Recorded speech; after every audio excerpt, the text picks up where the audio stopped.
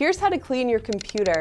You want to get a can of compressed air and some electronics cleaner. You can make it up if you don't have any. It's just equal parts water and rubbing alcohol. Then get yourself a flat weave microfiber cloth.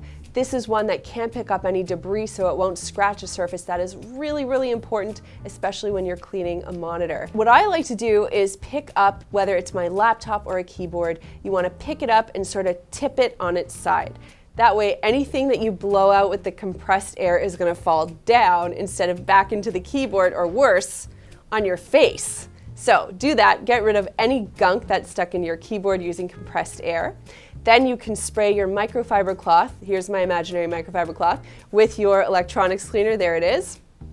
Tap it off on the back of your hand. Too much moisture on a cloth, especially around electronics, very bad thing. Oh, and another rule, never spray your electronics directly with product. So once you have this cloth wet, you can give your keyboard a quick wipe, again, whether it's your laptop or a standalone keyboard, and you can wrap the cloth around your pointer finger and just get into those little nooks and crannies and really clean any of those dirty areas. You know which ones I'm talking about. And then you can use another section of that cloth, spray it down again, tap it off on the back of your hand, and you can clean your monitor using what I call the S pattern, which is where you start at the top, you work your way to one side, and then you keep sweeping downward using an S pattern until you get to the bottom, and that will get rid of streaks for you.